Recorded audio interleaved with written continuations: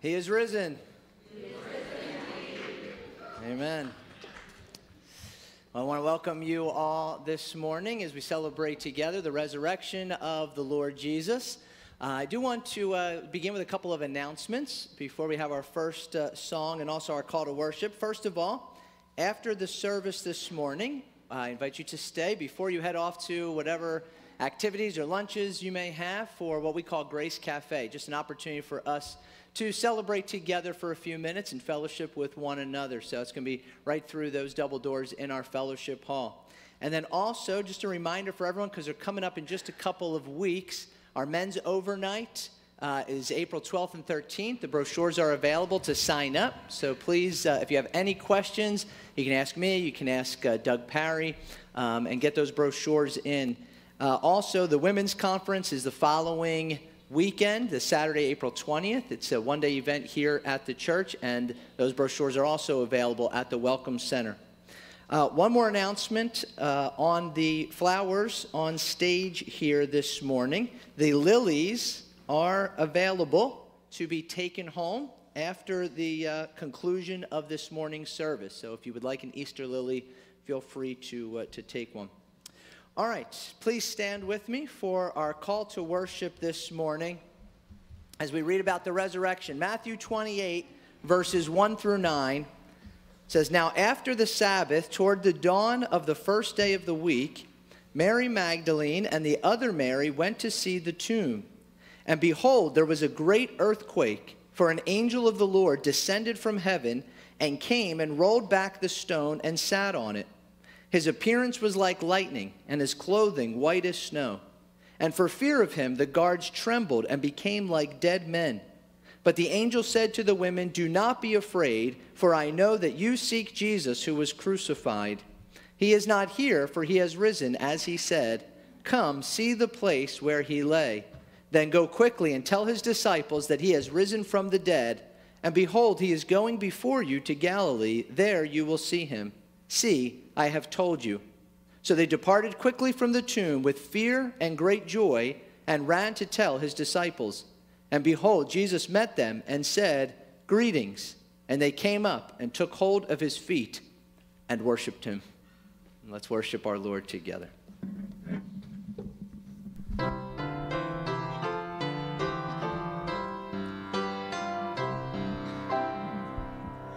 Christ the Lord is risen today. Hallelujah. Sons of men and angels say, Hallelujah.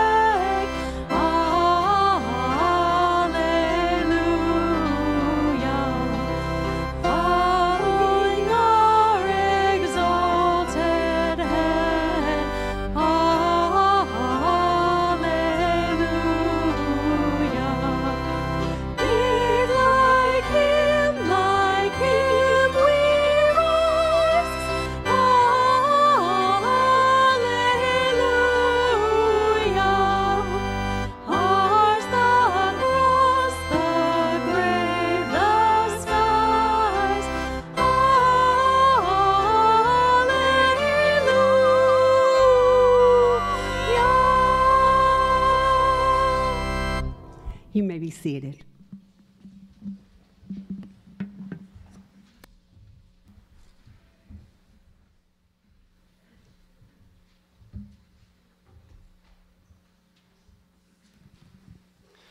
Please turn with me to 1 Corinthians chapter 15, verses 50 to 57. 1 Corinthians 15, verses 50 to 57.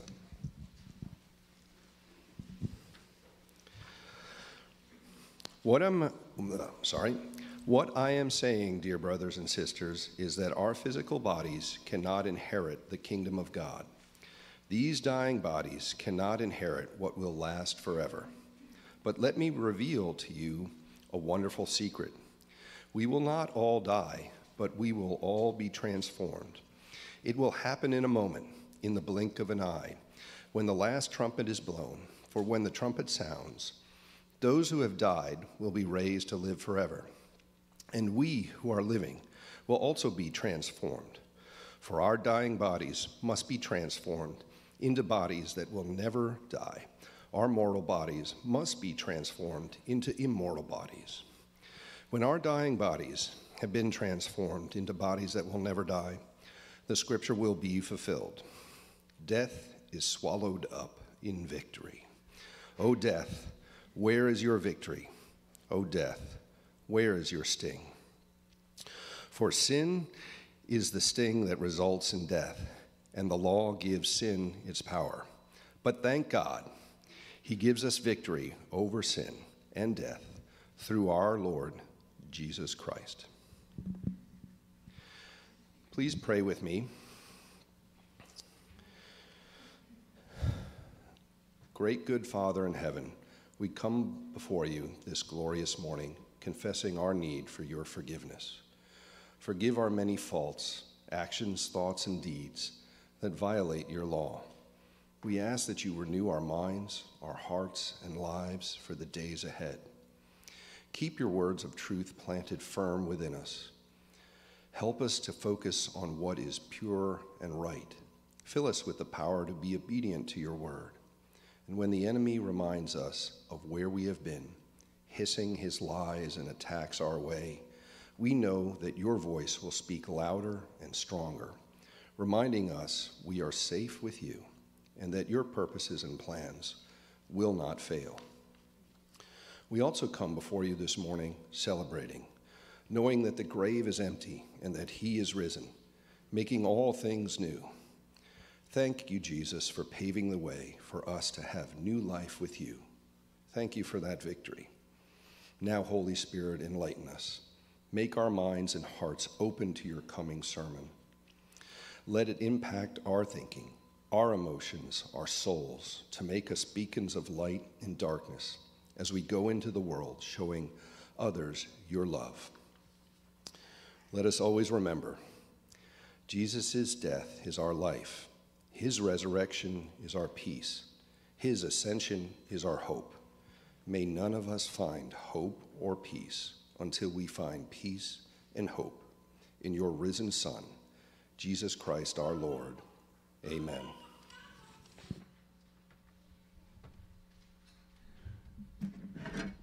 Would you please stand?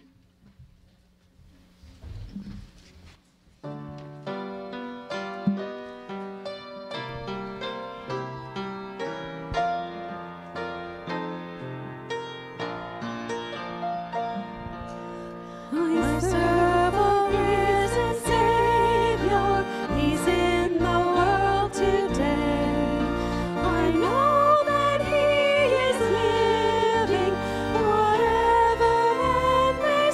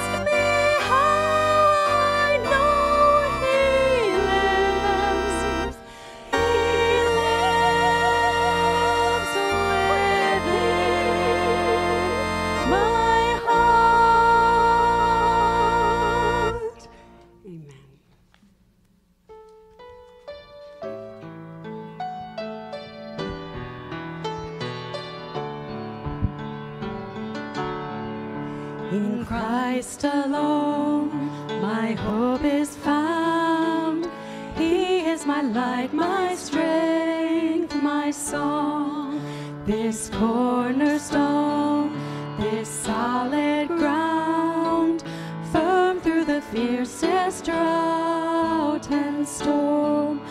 What heights of love, what depths of peace, when fears are stilled, when striving cease. My comforter, my all in all, here in the love of Christ I stand. In Christ alone,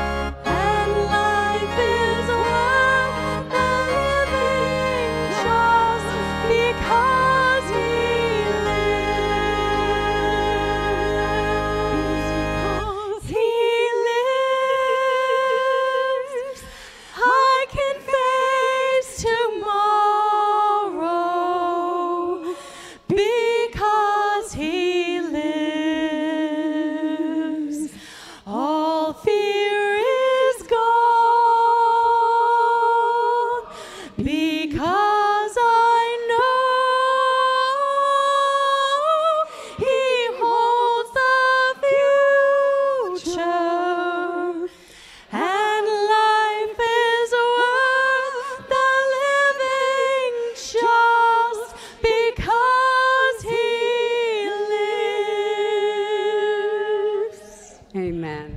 You may be seated.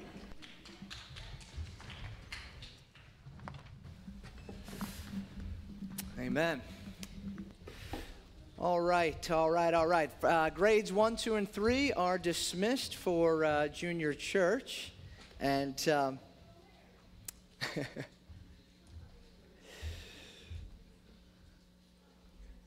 today we are celebrating the resurrection of Jesus Christ. And, you know, I love that scene that started the service with that passage where the women come to the tomb and the stone is rolled away and the angel is speaking with them. Because, you know, when you read the Bible sometimes it's often hard to know with what tone someone is speaking when they're speaking. And so, like in Matthew 28:6, the angel says, "He is not here, for he has risen, as he said." Now, I think usually we read that with excitement and enthusiasm, but I wonder if the angel didn't have somewhat of a different tone. Almost like, he's not here, for he has risen, obviously. And the reason I say that is because in Luke 24, the same scene, we get a few more details there. And the angel says, "Why do you seek the living among the dead? He is not here, but has risen. Remember how he had told you while he was still in Galilee, that the Son of Man must be delivered into the hands of sinful men and be crucified, and on the third day rise." Doesn't that sound kind of like, what did you expect? You know, whenever you say to somebody, "Remember how you were told," you know, "I told you." Here, you know, why are you surprised? Of course he's not here. Of course he's alive. That's what he told you was going to happen. Remember? And what they're referencing, the angels are referencing, is how on several occasions on the way to Jerusalem during Jesus' ministry, at least 3 times that is recorded for us, Jesus explained to his followers, here's exactly how this is all going to play out. We're going to go to Jerusalem. I'm going to suffer many things from the Jewish religious leaders. I'm going to be handed over to the Romans. They're going to kill me. And on the third day, I'll rise again. So again and again, Jesus has said this while he was still alive with his followers. Here's what's going to happen. And so just as he said, they get to Jerusalem, and it all happens. He's arrested by the Jews. He suffers many things. They hand him over to the Romans. They put him to death. And so it's one thing after the other, just as Jesus said. And then what did Jesus conclude each of those paragraphs with? Well, on the third day, I'll rise again.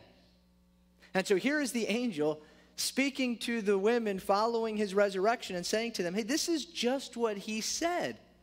Of course he's not here. Of course he's risen. Why are you looking for a dead Jesus? And they respond with, Matthew says, fear and joy. Mark tells us they were trembling and astonished. Luke tells us they were perplexed and frightened. So it seems to be kind of a mix of emotions. There's confusion and fear, but also some excitement and joy as they think, could it really be so? And of course, when Jesus appears to them in the days ahead, then it's all confirmed. Then they get it. Then they realize he's really alive. And I often want to cut the disciples some slack because it's easy to beat up on them. We beat up on the disciples a lot for their lack of faith. To read what happens and what Jesus said, and you think, come on, guys. Like, he told you 3 times this was going to happen. Why are y'all so scared and uncertain and confused and living as though maybe Jesus was not telling the truth? But shouldn't we know better also? Because the fact is, this same Bible tells us that not only did Jesus rise from the dead, that's what was coming for him when he went to Jerusalem and suffered those things and died, that not only was Jesus going to rise from the dead, but that there is more than just this life for every one of us. Every one of us is an eternal soul. And the Bible tells us there is a way to be sure that that resurrection, that when that day comes for us, that it will be good and hope-filled and joyous. The question is, do we believe it? Do you believe it? I think in some sense, we all want to believe in resurrection, in some life beyond just this life. And we all want it to be good. And nobody wants to suffer. Did you know that 3/4 of Americans, 75%, believe that this life is not all there is? 75% believe that there's something to come, though they don't, of course, agree on what that is or how to get to heaven or anything like that. But even over 30% of atheists believe in life after death. So that even while numbers of people today claim to be religious in some way or believe in some way, God in some way, even though that number is declining with each passing year, the number of people who believe in life after death is either steady or rising. That's kind of fascinating, isn't it? In fact, one atheist, a writer named Martin Hughes, even said, quote, "I wish there was heaven." Now, as I said, it doesn't mean everyone has the same view of what life after this life will be like. But on the specific issue of bodily resurrection, that we will rise again, overall, 37% of Americans believe that there will be a bodily resurrection of the dead. Now, as I said, the Bible tells us that Jesus is not the only one who will experience resurrection. We read in several places in the Bible of the coming resurrection of all, both believers and unbelievers. Let me give you two examples here. Paul, the Apostle Paul, speaking while on trial in Acts chapter 24, he says, "But this I confess to you, that according to the way which they call a sect, I worship the God of our fathers, believing everything laid down by the law and written in the prophets, having a hope in God, which these men themselves accept, that there will be a resurrection of both the just and the unjust." In John chapter 5, Jesus speaking, he says, "Do not marvel at this, for an hour is coming when all who are in the tombs will hear his voice and come out, those who have done good to the resurrection of life, and those who have done evil to the resurrection of judgment." So we see here and in other scriptures that this life is not all there is. That there will come a day when, like Jesus, we all will rise. We all are eternal souls. However, what these passages also make clear is there's a difference between believers and unbelievers, as Paul calls them, just and unjust. For the unbeliever, those still in their sin, separated from God, they will rise again to face eternal judgment for their sin. The Bible is very clear that the wages of sin is death, not death as a cessation of existence, like an annihilation, but death as an eternal separation from God, which Jesus describes in several places as weeping and gnashing of teeth. For the believer, those who are right with God, of course, not because anything in and of themselves, not because of any good in them or any good that they've done, but because they're made right by the grace of God through faith in the finished work of Jesus, they will rise to a glorious and wonderful future. In fact, most of the times the Bible talks about resurrection, the coming resurrection, the focus is on the believer and how the resurrection of Jesus gives us assurance that we too will rise again, and that in rising we will be like him. We will see him, and we will forevermore be with him. It will be glorious indeed. Let me give you some of these encouraging verses. Resurrection hope for the believer. Precious, precious promises here for life beyond this one. 2 Corinthians chapter 5, verses 1 to 5. And I love this passage. One of my favorites in the Bible. I just think this is such a comforting passage to those who are suffering, or to those who are near death or have loved ones near death, or those who are suffering from various physical issues. Paul writes, "For we know that if the tent, that is our earthly home, is destroyed, we have a building from God, a house not made with hands, eternal in the heavens. For in this tent we groan, longing to put on our heavenly dwelling, if indeed by putting it on we may not be found naked. For while we are still in this tent, we groan, being burdened, not that we would be unclothed, but that we would be further clothed, so that what is mortal may be swallowed up by life. He who has prepared us for this very thing is God, who has given us the Spirit as a guarantee." So Paul tells us these bodies that we are currently living in are temporary dwellings, he calls them. They're not designed to last forever. They break down.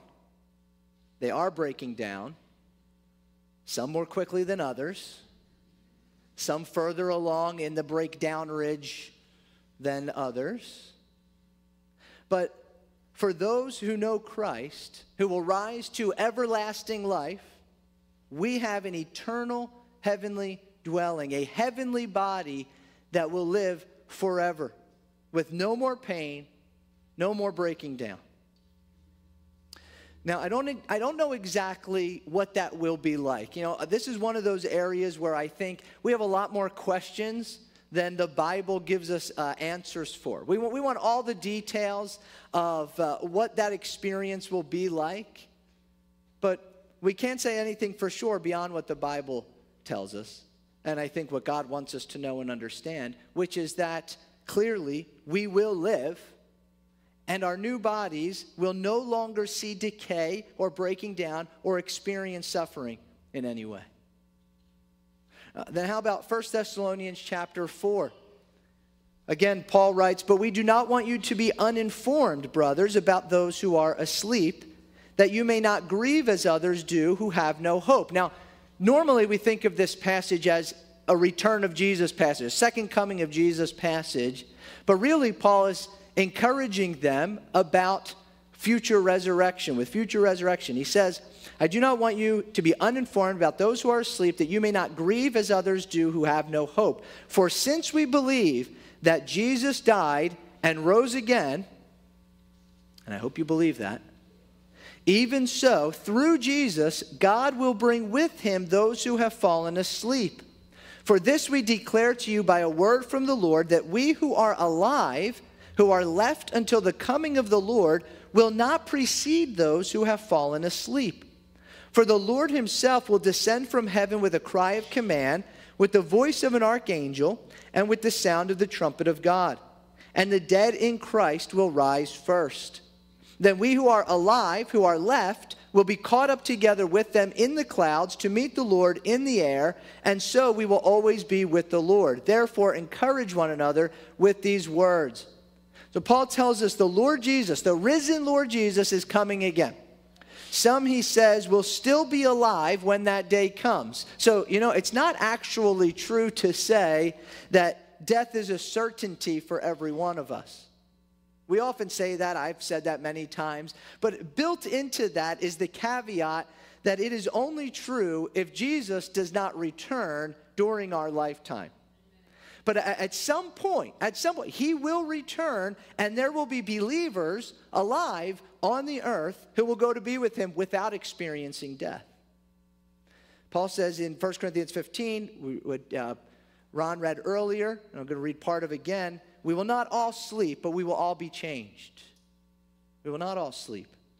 But many who are believers, right, most, you might say, believers in Jesus will have passed before that time. Again, we don't know when Jesus is coming, just that he is. Some that we love have already passed. Maybe we will be alive when he comes, maybe not, the Lord knows.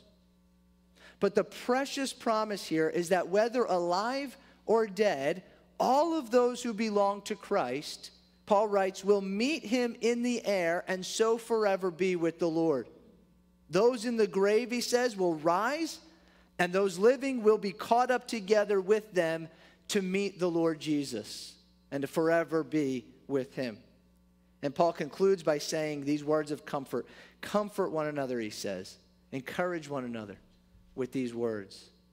All right, one more passage here. This is the 1 Corinthians 15.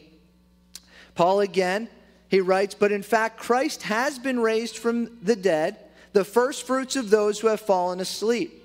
For as by a man came death, by a man has come also the resurrection of the dead. For as in Adam all die, so also in Christ shall all be made alive, but each in his own order. Christ the first fruits, then at his coming those who belong to Christ. I tell you this, brothers, flesh and blood cannot inherit the kingdom of God, nor does the perishable inherit the imperishable. Behold, I tell you a mystery. We shall not all sleep, but we shall all be changed in a moment, in the twinkling of an eye, at the last trumpet. For the trumpet will sound, and the dead will be raised imperishable, and we shall be changed. For this perishable body must put on the imperishable, and this mortal body must put on immortality. The resurrection of Jesus, a fact, he's alive, and because he is alive, we know that we too will rise again.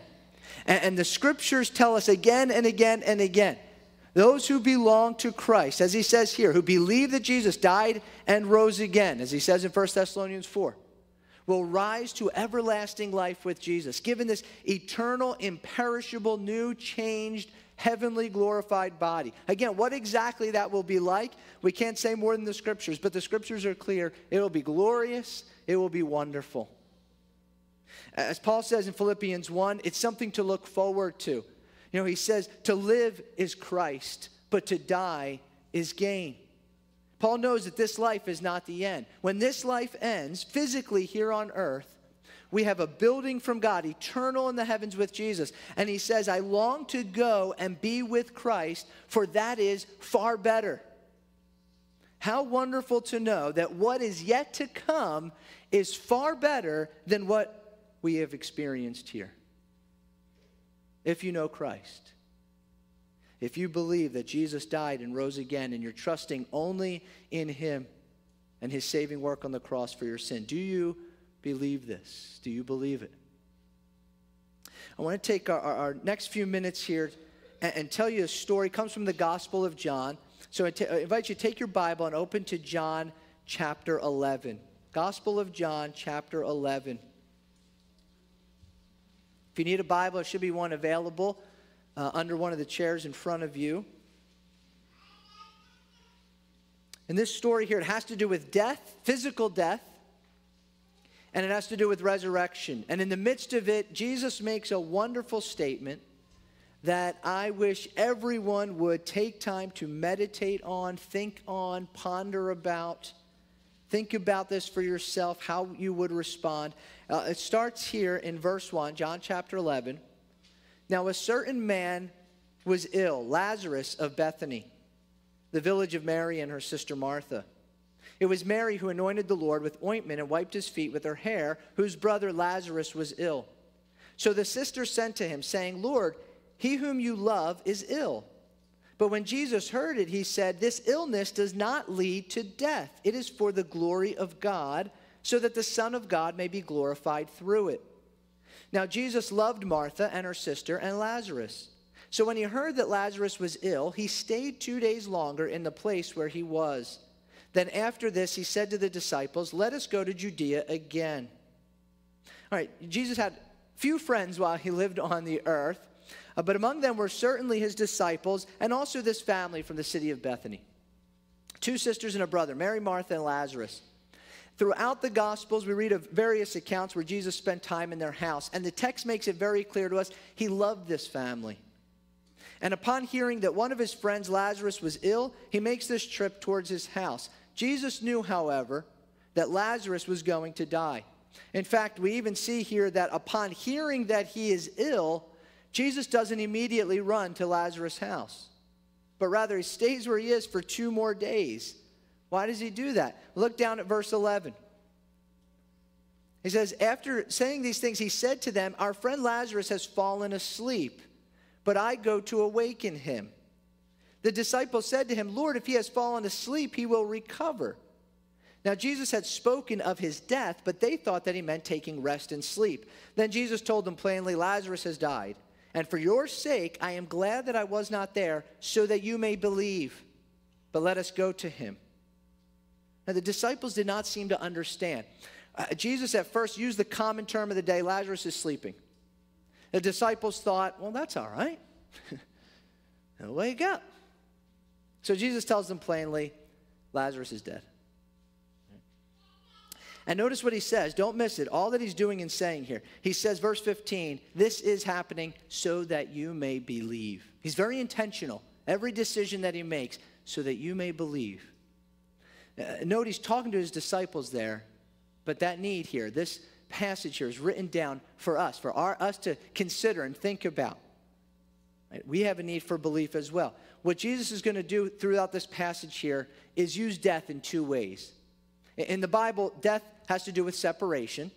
When we speak of death, we speak of the immaterial, the soul, being separated from the material, the body. Lazarus had indeed died in this way.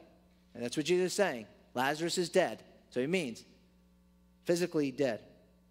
But the Bible also speaks of death in a spiritual sense. Death, eternal death, is the separation of the soul for all eternity from the presence of God. From the beginning of time, God did not design us or create us to be separated from him.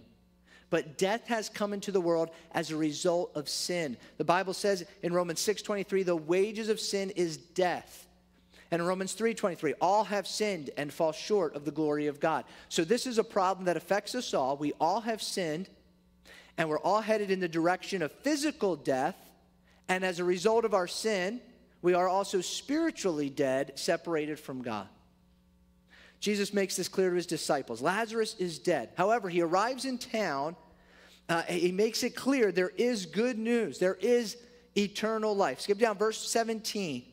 Now, when Jesus came, he found that Lazarus had already been in the tomb 4 days. Bethany was near Jerusalem, about 2 miles off, and many of the Jews had come to Martha and Mary to console them concerning their brother. So when Martha heard that Jesus was coming, she went and met him, but Mary remained seated in the house. Martha said to Jesus, Lord, if you had been here, my brother would not have died. But even now I know that whatever you ask from God, God will give you. Jesus said to her, your brother will rise again. Martha said to him, I know that he will rise again in the resurrection on the last day. Jesus said to her, I am the resurrection and the life. Whoever believes in me, though he die, yet shall he live. And everyone who lives and believes in me shall never die. Do you believe this? And she said to him, yes, Lord, I believe that you are the Christ, the Son of God, who is coming into the world. And as Jesus approaches the town, Martha comes running out to him, the sister of Lazarus. She knew that Jesus, who had healed many diseases, could have healed Lazarus. And she cries out, if only you had been here. But Jesus doesn't only have the power to heal disease, he also has the power to raise the dead. And he says to Martha plainly, your brother will live. And Martha thinks Jesus is only talking about future spiritual life, and she says, I know at the end of time, he'll rise in the resurrection. Now, we know from what happens next that Jesus is here speaking both of spiritual life and physical life. But his focus is on the spiritual. He tells her, Martha, I offer eternal life. And it is simply a matter of faith. If anyone believes in me, Jesus says, though they may die physically, they live eternally. And what Jesus is speaking about in saying, I am the resurrection and the life, is having a relationship with him, knowing him and walking with him now. Not just future rising from the dead like Martha thinks about, but an eternal relationship with God that begins now and continues on into eternity. So that there's no death spiritually now. It's removed, and there never will be for those who believe in Jesus. Now, how can this be? Well, a few minutes ago, and I read Romans 6:23, which says the wages of sin is death. We all have sinned and are separated from God because of our sin. But the second half of that verse says, but the free gift of God is eternal life in Christ Jesus our Lord. Now, how's the rest of the story goes? Well, Jesus goes, he finds Lazarus dead, and he simply calls out a command, Lazarus, come out. And it says the man who had died came out. Lazarus was alive, physically, again. And what Jesus shows is he has the power over life and death. And yet it wasn't long after this that Jesus himself would go to the cross and die. But the Bible tells us he didn't die because he was a sinner like you and I. He was perfect. Yet the Bible tells us that he went to the cross and took our sins upon himself. That's why we read in John 3:16, God loved the world so much that he gave his one and only Son, that whoever believes in him will not perish, but will have eternal life. And Jesus here asks Martha, do you believe this? Do you believe this? In verse 26, Martha says, yes, Lord, I believe that you are the Christ, the Son of God, who is coming into the world. What do you say? What do you say? We must believe we are sinners. We have broken God's law. We must believe that the good news that Jesus Christ went to the cross and died in our place, taking our sin upon himself. And the Bible says if we believe this, though we may die physically, we will live eternally. You know, a physical death eventually came again for Lazarus. Even though here Jesus raises him up, later he, like all of us, would die physically. And as Paul says, our bodies are breaking down. They're temporary dwellings. But as a believer in Jesus, he was always alive spiritually. We read in Hebrews chapter 9, 27 and 28, just as it is appointed for man to die once, and after that comes judgment. You might say, well, in Lazarus' case, he's a little bit of an exception here. But we are all headed for physical death. That's what's coming. Came again for Lazarus. It's going to come for each one of us. It says, so Christ, having been offered once to bear the sins of many, will appear a second time, not to deal with sin, but to save those who are eagerly waiting for him. Jesus came to give life, eternal life. Because every one of us is an eternal soul. That resurrection day is going to come, where each soul is going to stand before him, the just and the unjust, the believer and the unbeliever, some into eternal life, some into eternal death. The question that he asked Martha is the question we all must answer. Jesus said, I am the resurrection and the life. Whoever believes in me, though he die, yet shall he live, and everyone who lives and believes in me shall never die. Do you believe this? Jesus asked. Do you believe this? Do you believe this? Because you know, we experience in our lives, every one of us, the reality of all of these passages. We know exactly what Paul is talking about when he describes that breaking down. Because we feel it ourselves. Right? As we get older, you feel it in your body. Or you know of loved ones who they broke down to that point of death. We know that we're not going to be able to have a fountain of youth. They're not going to figure out a way to overcome this. The average life is, 70, 80 years. Some make 90, some make 100. It's coming for everyone, though. But so is resurrection. And for the believer in Jesus, the one who rose from the dead, what is coming is this glorious, eternal, perfect eternity beyond anything that we can even imagine or comprehend. That's why I think the Bible doesn't give us too many details, because you can't describe what that will be like. It's going to be glorious because it's going to be in the presence of Jesus forevermore. And Jesus says, you'll never die. You'll never be separated from me if you believe this. Do you believe this? Jesus rose from the dead. And the day is coming when we all will be resurrected, some to eternal life, some to eternal death. Do you believe this? Turn from your sin and trust in him today. Let's pray together.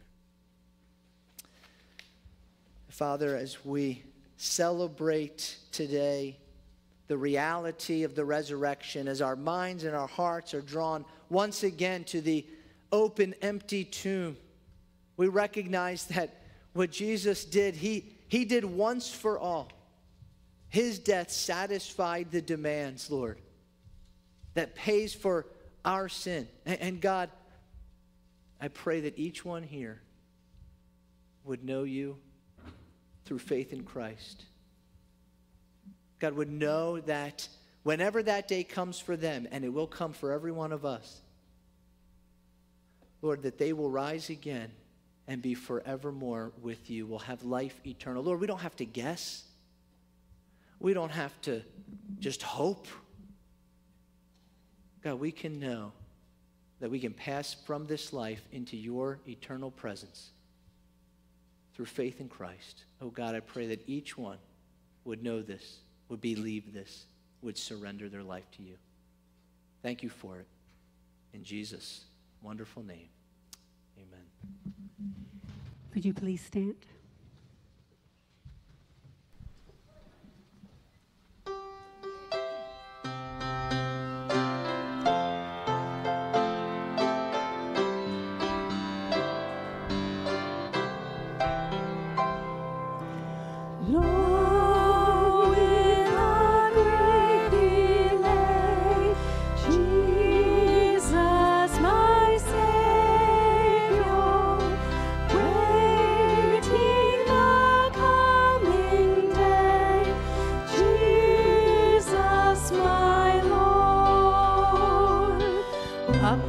The grave he arose with a mighty triumph for his foes. He arose a victor from the dark domain, and he lives forever with his saints to reign. He arose. He arose. He arose. He arose. Hallelujah.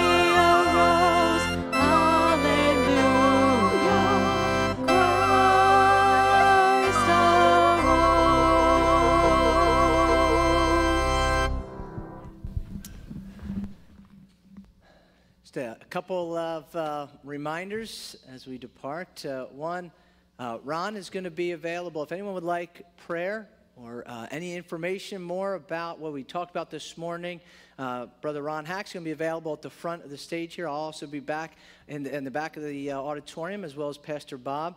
And everyone is invited to stay for a wonderful time of rejoicing together, what we call Grace Cafe in our fellowship hall. So I hope that you can stick around for a few minutes and join us there.